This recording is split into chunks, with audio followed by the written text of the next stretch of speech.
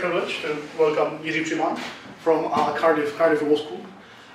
He was so kind as to agree to come along today from Cardiff, from abroad, and to speak on EU post-sovereignty studies and their system theoretical critique. I am looking very much forward to it, because whether there is EU study post-sovereignty, something which starts post, is always inherently suspicious for us limited positivists. So I am very much looking for it, and please, the floor is yours. Okay, thank you very much, Michal. Thank you very much for invitation, and I feel very honored and privileged to have this opportunity and to have a chance and share some of my views and concepts with you. And the fact that I come from Wales it doesn't mean that post-sovereignty is related to the UK devolution issues. And from post-sovereignty back to sovereignty, and what kind of sovereignty, I think Alex Salmon is more qualified to answer this question, or to ask this question in the referendum. But I would like today to share concepts which are going to be published in the Constellations journal later this year, and the article's title is "The Self-Referential Semantics of Sovereignty, a Systems Theoretical Critique of Post-Sovereignty Studies." Basically, the article is critical about fashion, one particular fashion, post-sovereignty studies. And as we know, the academia is not immune to fashions, conceptual, theoretical fashions, and post-sovereignty is one of these fashions, conceptual fashions. Nevertheless, beyond this fashion, there is profound structural change in how modern societies operate, how they work. However, Michal warned me against any deep theorizing, and he said, don't mention autopoiesis. So I will mention it a couple of times, but I hope I will get away with it. But to start the presentation, clearly the question is sovereignty or post-sovereignty. And if you look at the literature, if you look at academic literature, clearly you have plenty of literature on reclaiming, redefining sovereignty. Sovereignty is the concept is treated as hypocrisy from Krasner's book, and it's dismissed as an obsolete, dated concept. Nevertheless, if you look at the language of politicians, and Scotland would be a good example of this. We all will be talking about the UK as a post-sovereign polity of different communities, different countries. Nevertheless, what do we want? Independence. What does independence mean? Clearly, sovereignty. Yeah? So it's like reclaiming sovereignty at a different level. When you look at European law, and when you look at judgments of national senior courts, they are full of references to constitutional sovereignty and what it means to have divided or shared sovereignty at European level. For this reason, some scholars, especially philosophers, they can't deal without sovereignty, with their issues. So Michael Walzer, for instance, states, sovereignty is a permanent feature of political life. However, at the same time, you have scholars talking about post-sovereign or post-sovereignty, like Richard Bellamy, post-Westphalian, Habermas and others talk about post-Westphalian, post-national communities. Again, post-national constellation that Habermas talks about, or Neil Walker, constitutionalist and European law theorist, or post-democratic even. Colin Crouch coined the term in mid-1990s, and yes, we should treat these post prefixes with suspicion. Nevertheless, they also indicate that something is happening. When you look at documents, so if we leave the academia for a moment and we go to some textual framework of the European Union, clearly the Lisbon Treaty its Article 4 is quite interesting, because after all these talks of functionalist spillover, after all these talks about post-sovereign community, about supremacy of European law or shared divided sovereignty, what it says is that the Union shall respect the equality before the treaties as well as their national identities. This is really a controversial remark, inherent in their fundamental structures, political and constitutional, inclusive of regional and local self-government. Okay. It shall respect their essential state functions. And when you read the second sentence, it's all about ensuring the territorial integrity of the state. So it's almost a new language which is emerging here, the recognition of some elements or some features of sovereignty. And when I'm talking about sovereignty, or when constitutionalists talk about sovereignty here, they don't mean any mysterious, almost mythical political body, or self-governed polity, but what they mean is rather a pragmatic, instrumental notion of sovereignty as your empowerment or your jurisdiction. However, if you look at the European Union and its self-conceptualizations, it is clear that European Union has been described, and you as political scientists are much more familiar with it than I am, but it's described as multi-level governance, is described as differentiated integration, is described as even good governance. And what is, however, typical about the European Union, it is governance without government. State organization is clearly missing. This is banality, I don't have to speak about it. But it creates certain tension as regards its political system and European politics. If it's governance-based, it clearly means that it's not government of the people and by the people, talking of these famous definitional marks, but EU primarily operates and draws its legitimacy on the basis of operating for the people or for the peoples of the European Union. So in the absence of European democratic government, the complex forms and processes of the Union's political decision-making are labeled as a system of post-sovereign and post-national European governance. Obviously, in these times of an outright crisis of the European governance, especially economic governance, it's fascinating to see how economic governance and political governance are two very different things, and how politicians respond to economic issues too late and in a simplistic political fashion. Yeah? So it's when we think about how to resolve the euro crisis, we tend to think only in old statist political concepts. Austerity and simply cutting back on sovereign debt. However, as some economists claim, this is not a problem. There are different problems, much more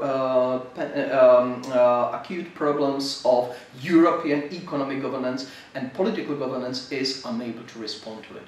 And it's interesting when you look at the euro crisis, it's another reason why actually sovereignty is resurging the political and even economic language of European governance. That now it's like back from governance and states play a bigger role.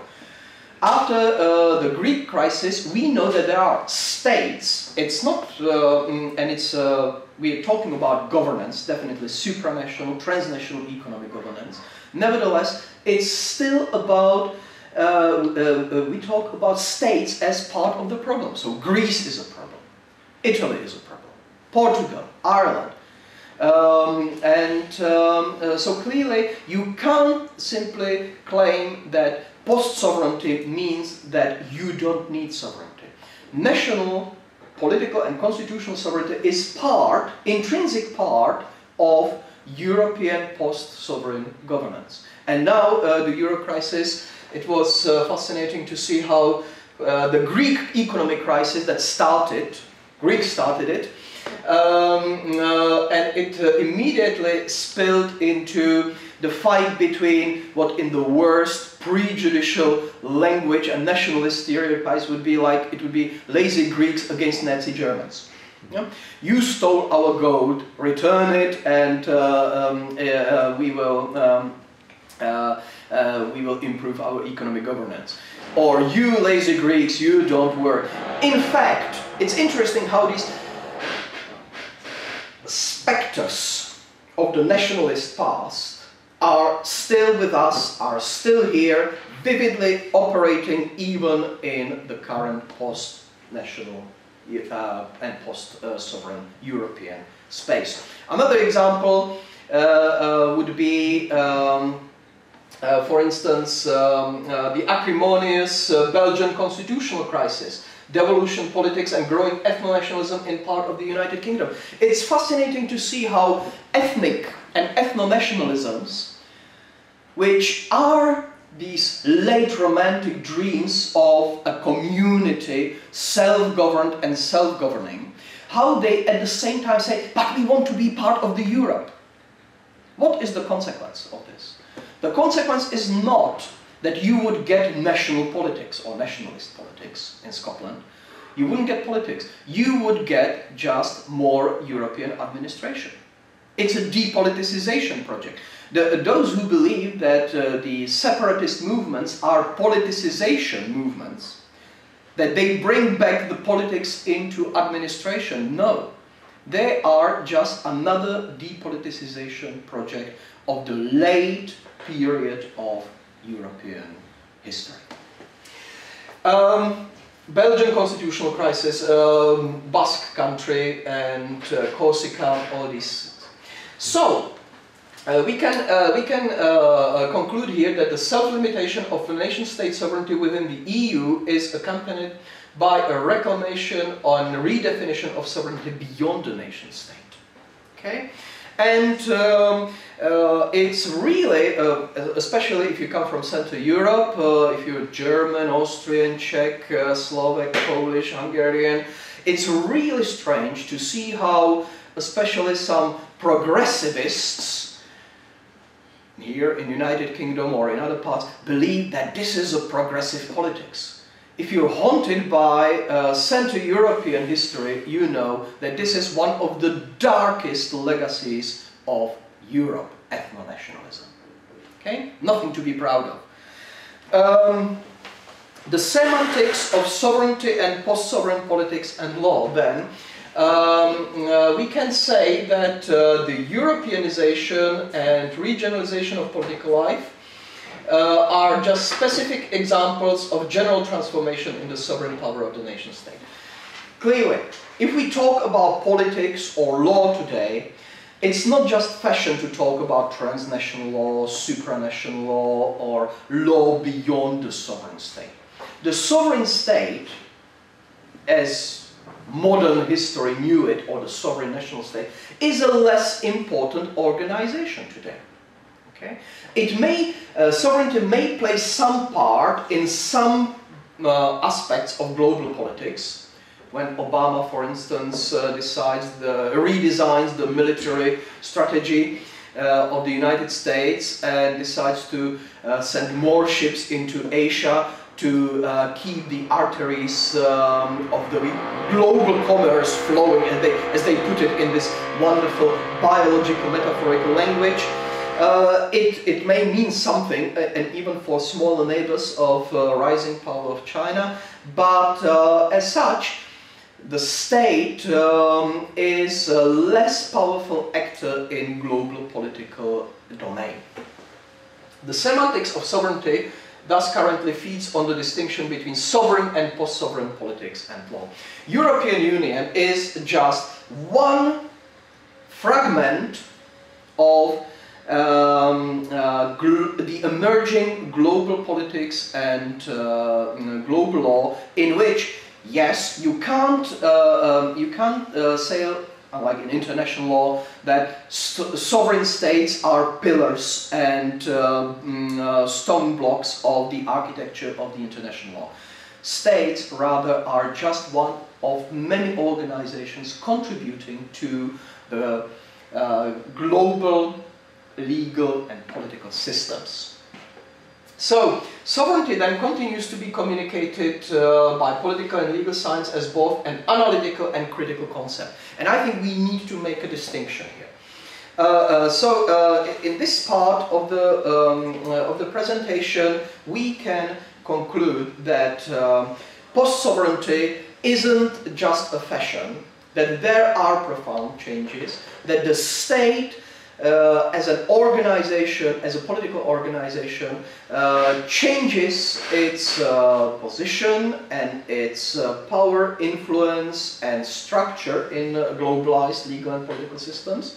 And that actually what we witness is rather communication between what does it mean to be part of sovereign politics or constitutional legal sovereignty, and what it means to use it pragmatically in post-sovereign transnational law and global politics. So, yes, there are different theories of post-sovereignty, and I would like to use just 3 different streams. Post-sovereignty, these theories can be divided, I believe, into 3 different groups or families. The first family is simply influenced by social and sociological theories, and it believes that we live in social networks and systems of governance. This is where the concept of governance is quite essential.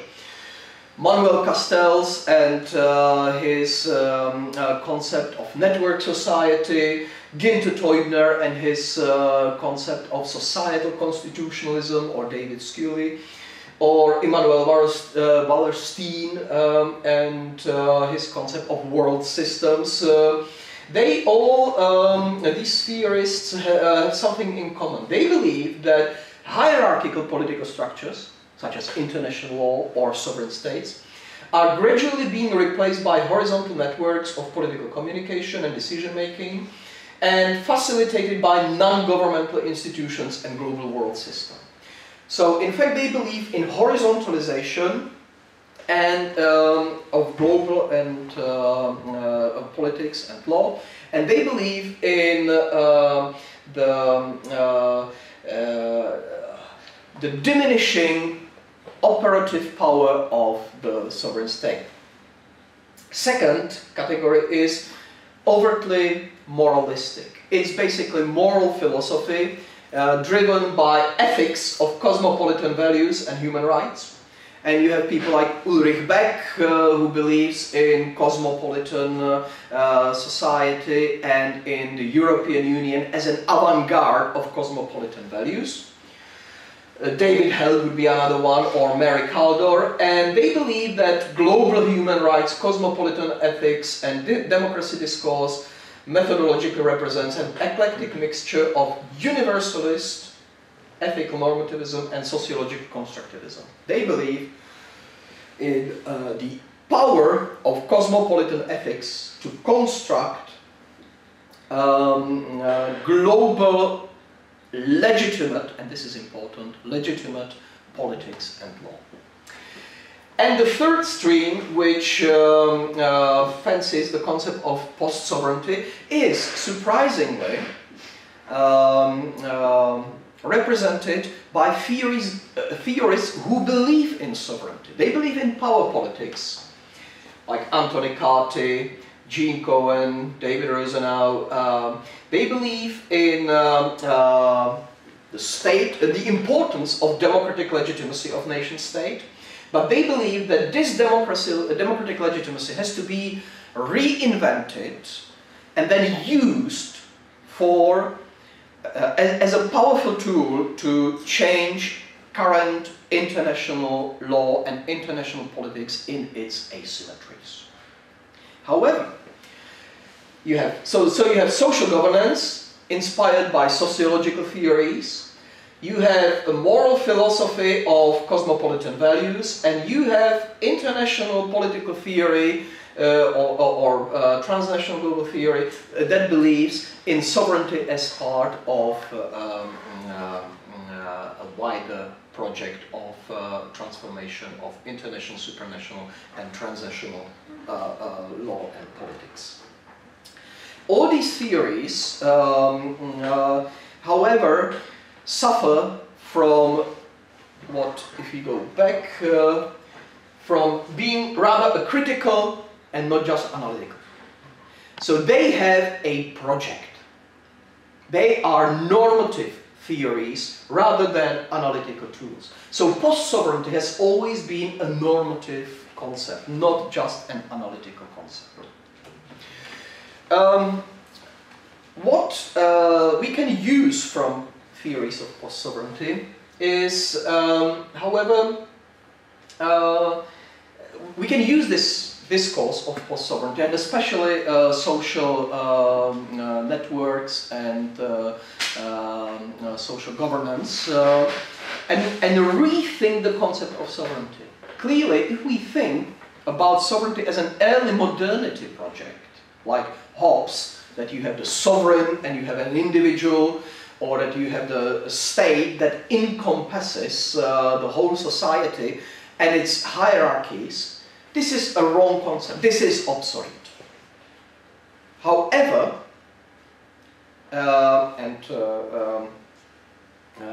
you cannot just dismiss the concept as such, especially if the concept continues to be used. You have to ask a different sociological question. You have to ask, what does it mean when those actors, judges, politicians, ordinary people, economists, what does it mean when they refer to sovereignty? What is the semantics of sovereignty? And clearly here, what I described was modern concept of sovereignty. It was inspired by Hobbesian attempt to legally define and regulate political will and the decisions of specific political bodies. So yes, it's a political concept, clearly. However, sovereignty, if it's legally defined, it also increases political will and enhances decision-making power by legal means. So there is actually, instead of thinking of the sovereignty as the architecture, we all know that metaphor of Leviathan, yeah, from the picture of the first edition of Thomas Hobbes' Leviathan. But in fact, what Hobbes says is you can increase your power, but only if it's legally defined and therefore legally constrained. So it's both enhancement of power and constraint. And law and politics actually coincide as two independent systems of reference to sovereignty. Finally, sovereignty always had its explanatory value as a concept formulating and legitimizing political commands, obedience, and what is important, civic bonds between the governed and those who govern them. And this is the idea of popular sovereignty. That sovereignty in modernity is always democratic popular sovereignty. Well, the problem is, as Martin Laughlin and Neil Walker in The Paradox of Constitutionalism said, I think it's Martin Laughlin's comment actually, he says, constituent power as sovereignty offers lawyers nothing but problems. it offers nothing but problems, not just to lawyers, but to politicians as well. Okay? But sometimes, because sovereignty, the popular sovereignty, it's almost like a theological concept in political or legal language. All of a sudden, the people speaks. The people, it's a miracle that the people is sovereign and it speaks. It can speak, for instance, through referenda, directly. But usually, its power is defined, and the constituent power is formulated and defined by the constituted power of constitutional representatives. So it's the power of the constitution and constitutional officials and representatives through which this mysterious power of the constituent power is channeled. And as much as I am not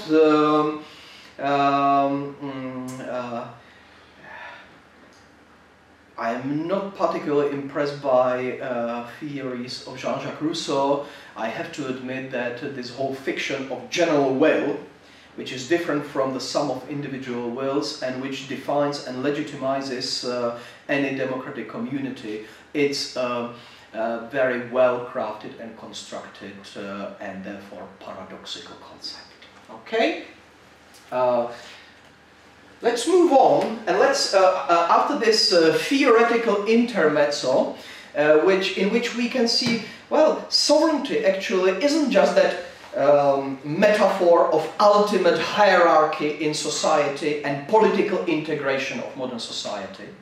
That sovereignty actually can refer to politics and law in society rather than to something which unites society. Let's go back to some texts and European context. I'm sorry, I apologize, I genuinely apologize for mentioning the Maastricht judgment yet again.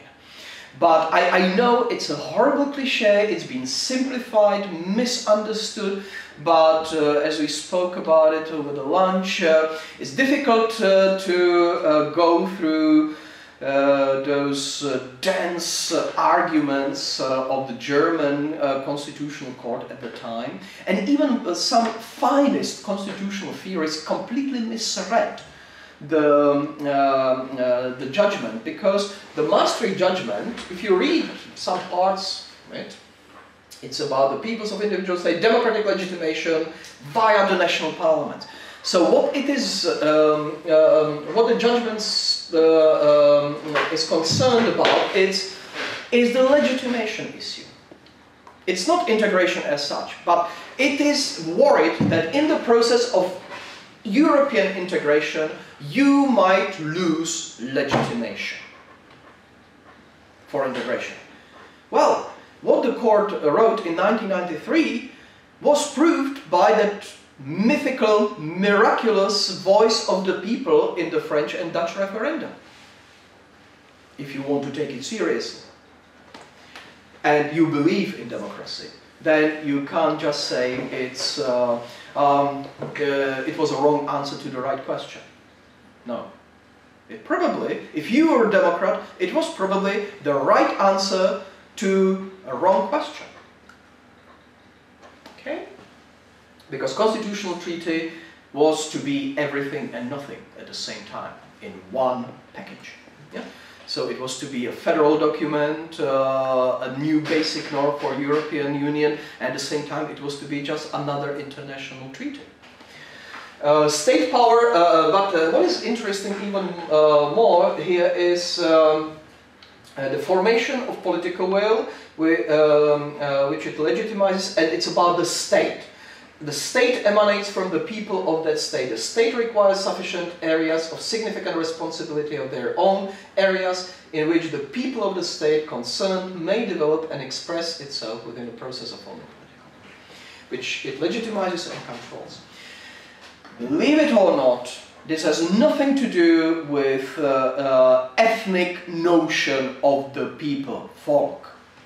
It has a lot more to do with the great inspiration of the Maastricht judgment, which was actually Hermann Heller's idea of social solidarity and homogeneity. Homogeneity sounds, especially in normative theories, multiculturalism and heterogeneity united in diversity, it sounds almost as a dirty word. But social democrats believed 100 years ago that if you want to have the polity and if you want to legitimize it, you have to believe in some element of shared community. Yes, it is based on the profound myth and two highly dangerous categories of German sociology and philosophy, Gemeinschaft and Gesellschaft, yeah? Community and society. And what is probably romantic in this judgment is that they believe in the community which is necessary for constructing is already for permitting into political legitimacy of the democratic and constitutional state. Nevertheless, the problems that it raises are perfectly legitimate. The Lisbon Treaty, and what is interesting is persistence of the semantics of sovereignty in the EU's member states and in the response by member states. At the beginning of my talk, I gave you an example from the Lisbon Treaty text, that it goes quite far to recognize the state sovereignty and the functions of the state sovereignty. And if you look at how, after Maastricht judgments, yes, you have a series of the Lisbon judgments. And the German or the Czech Lisbon judgments, references to democratic legitimacy, to constitutional sovereignty in particular, didn't disappear. They were just reformulated and even strengthened. If you look at the German courts, the court ruled that the court reviews whether legal instruments of the European institutions and bodies remain within the limits of the sovereign power conferred on them. If you look at the language, this language is much more technical and juridical than the no demos thesis in the Maastricht judgment. This is really like the struggle of two top judicial bodies, what Miriam Aziz described as the judicial tug of war in European law, which nevertheless, so you think, wow, this is really tense, this is conflictual, how top national judges struggle and fight against the court in Luxembourg. Well, from this judicial tug of war, the only outcome is reinforcement of powers of the judiciary at all levels, national, member state level, or European level. It strengthens the power of the judiciary in Europe, in European governments. It's interesting, what it reiterates here is basically, we keep the competence their competence. And this is not something new, this is something very, very old and deeply entrenched in the German jurisprudence and political theory. Georg Jelinek has this problem of competence their competence. Yeah. And here it's only reiterated, like it was in Maastricht judgment. It's interesting that the German court specifically recalled the Czech Constitutional Court's Lisbon Treaty judgment, which was enacted before the German court's judgment, and in which the constitutional body declared that it can function as an ultima ratio and review whether an act of the Union has exceeded the limits of powers which the Czech Republic transferred to the EU. Look how clever the Czech constitutional judges are. They can even inform German constitutional judges. And we know that when the court in Karlsruhe rules, Europe listens. And here you have Karlsruhe judges referring to the Czech judges. Isn't it fascinating? Isn't it great? This small country of which people here still know nothing.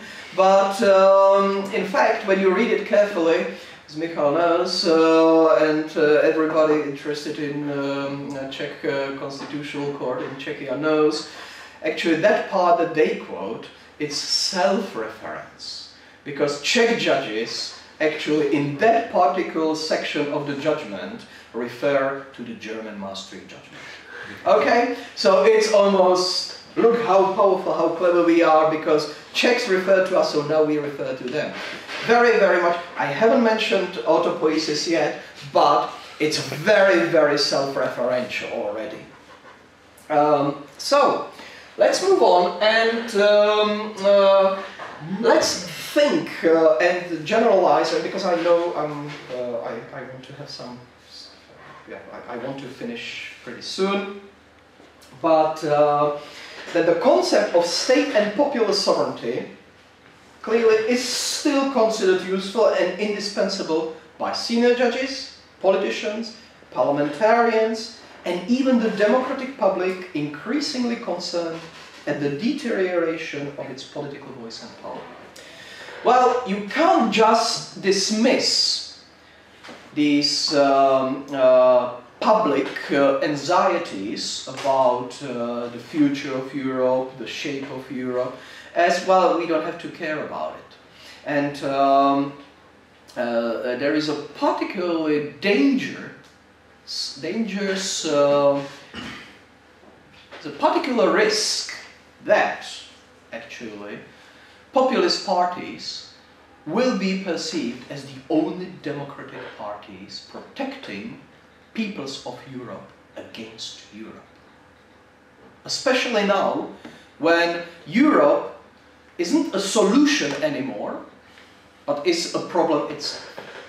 Because especially in the candidate states or in latecomers, if you look at the internal dynamics of the European enlargement, ever since 1970s, when you look at Greece, Spain, Portugal, Europe, European community, was an answer to our transformations.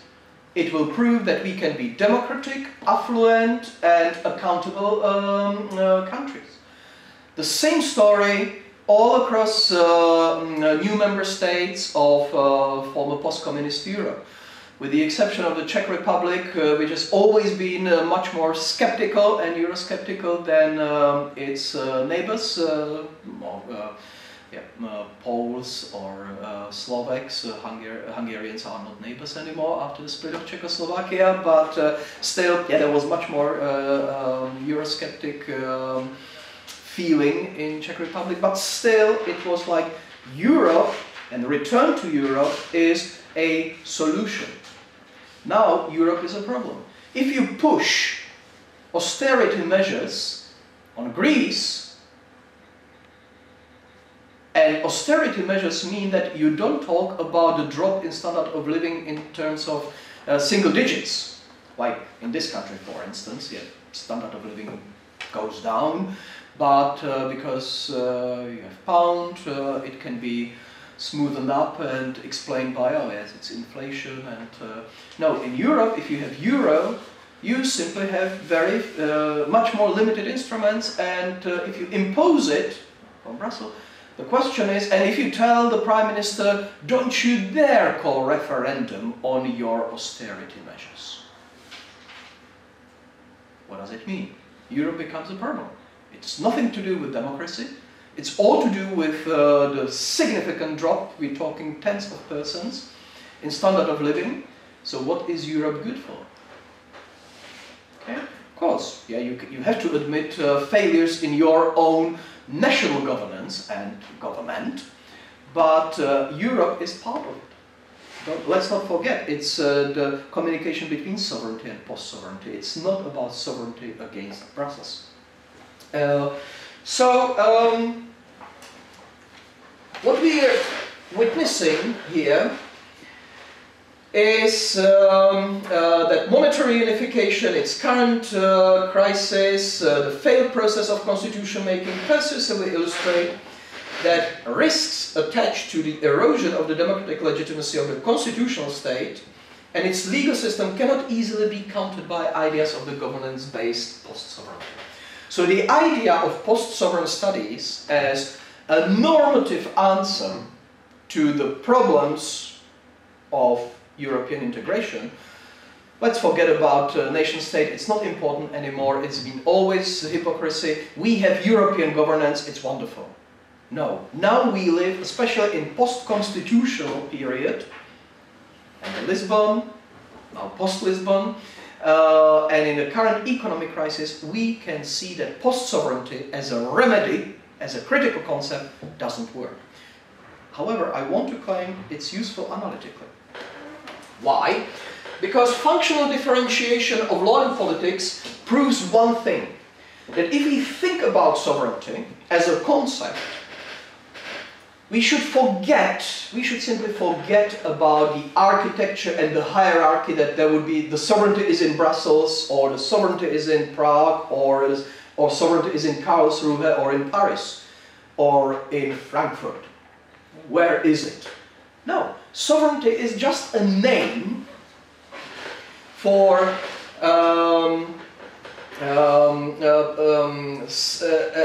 that expresses certain circularity and self-reference in modern politics and modern law.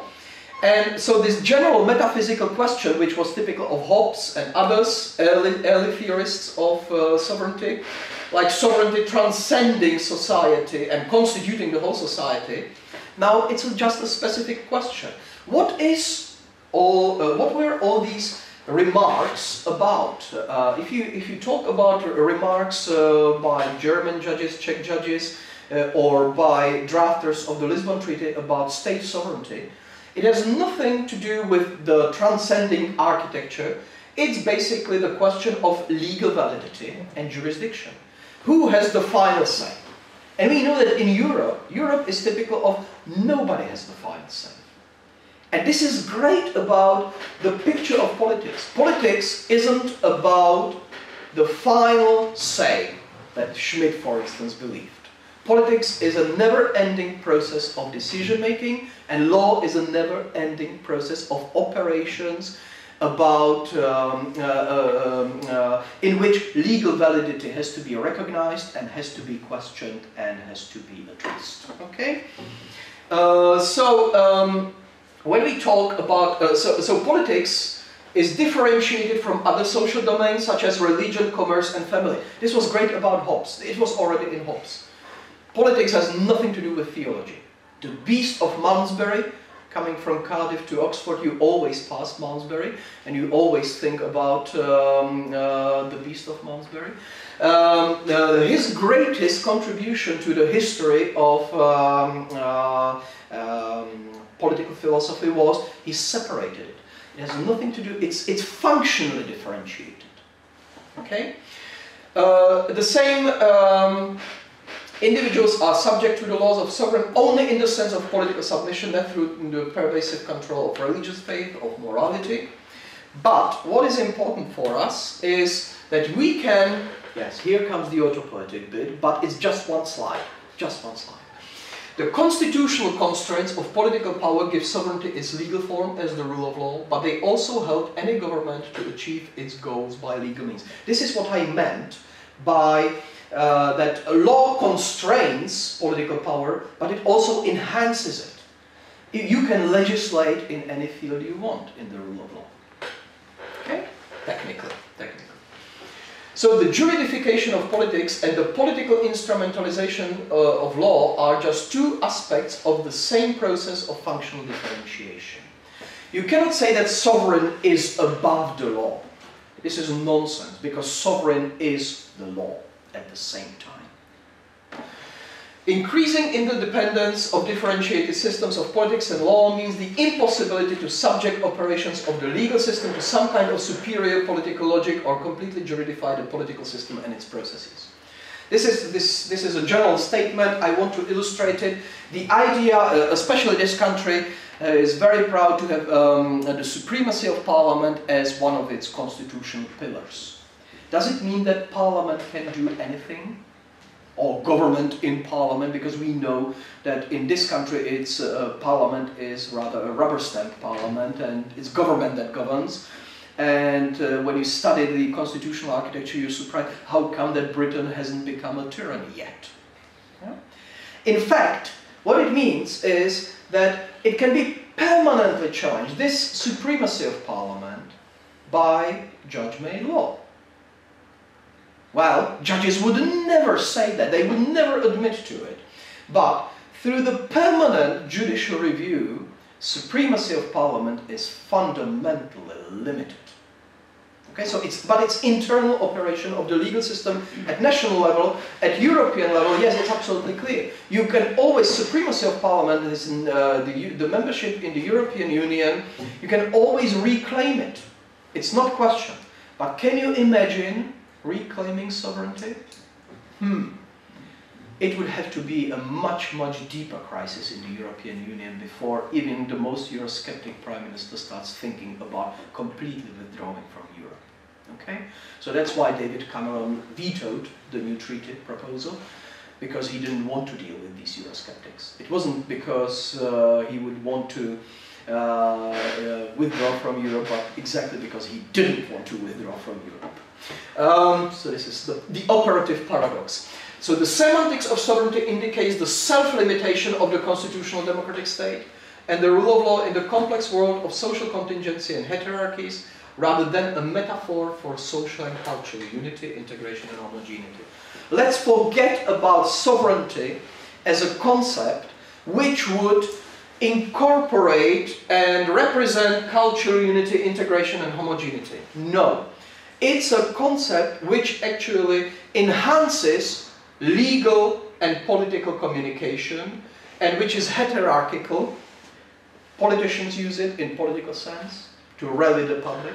Lawyers use it to define what is my jurisdiction, where are my legal powers, what is my competence and where is the other competence. And the public use it in the ethical sense. This is our community. These are our bonds. So to conclude with the final slide, theories of post-sovereignty. Are they any good? And I would say yes, they are, but they don't know what they are good for. Because they shouldn't be treated as yet another wonderful ethical project for our global society in crisis. Let's not talk about global governance which would reclaim politics against greed of capitalism. No, this moralism is particularly dangerous. Yeah? Leave it for Archbishop of Canterbury to speak about capitalism, which is morally responsive. Capitalism with a human face, one would almost want to say if you come from Prague. Yeah? And we wanted socialism with a human face some time ago. Capitalism with a human face is a similar nonsense, but these moral criticisms won't change operations of capitalism. So yes, you can camp out in London Stock Exchange or buy the London Stock Exchange. You can suffer from cold, and you can catch cold, but you won't change capitalism. This is what is. I don't want to sound cynical, but simply for economic crisis you need economic remedies. You have to reclaim politics against economic power, but it's a different story. What is good, however, about... So, theories of post-sovereignty as a critical normative project, wrong.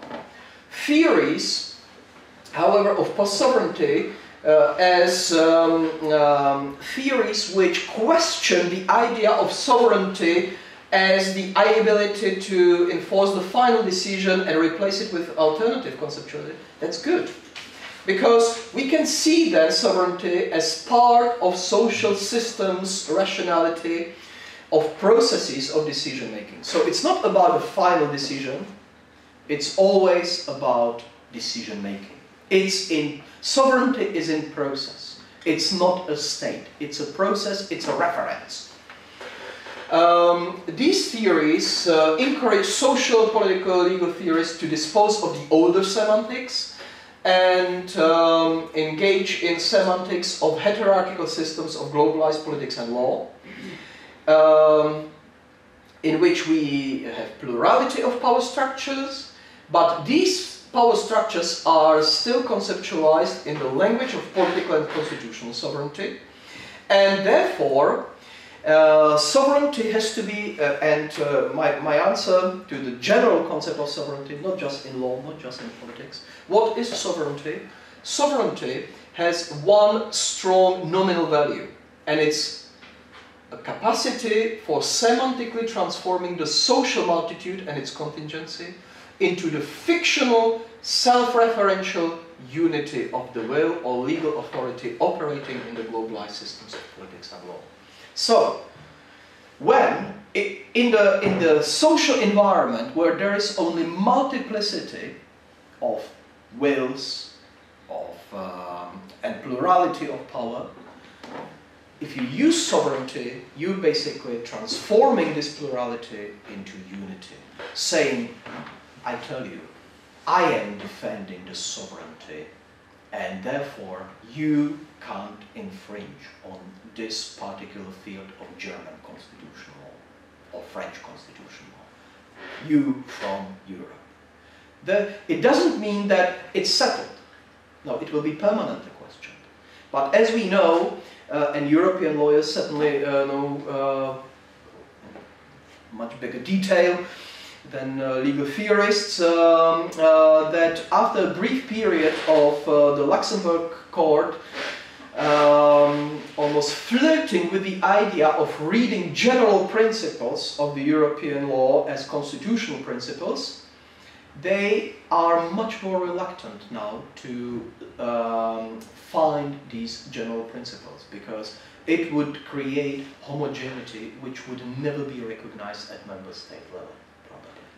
But I want to stop here and conclude by saying European Union is a fascinating laboratory. In a sense, it's a dated project if we take it as a territorial project. That this is the Europe and this is the rest. Americans, arrogant. Africans, backward. Chinese, dangerous. Yeah. These territorial projects always steer hostilities of us against them and good against evil, which I think this particular distinction is the most dangerous that you can engage in politics or at European or national level. However, we also can treat European Union as an avant-garde, that what happens in Europe actually completely changes the role of the state and establishes operations, legal, economic, political, but also scientific, of specific systems which function and operate in a horizontal, functionally differentiated manner. And the evidence for this would be, as I said, the Euro crisis. You can find only economic remedy for economic crisis. And the same, like, you can't juridify European political project, because if you push for political integration by juridical constitutional means only, you're doomed to fail sooner or later. And maybe it was good that we failed sooner rather than later. Thank you very much.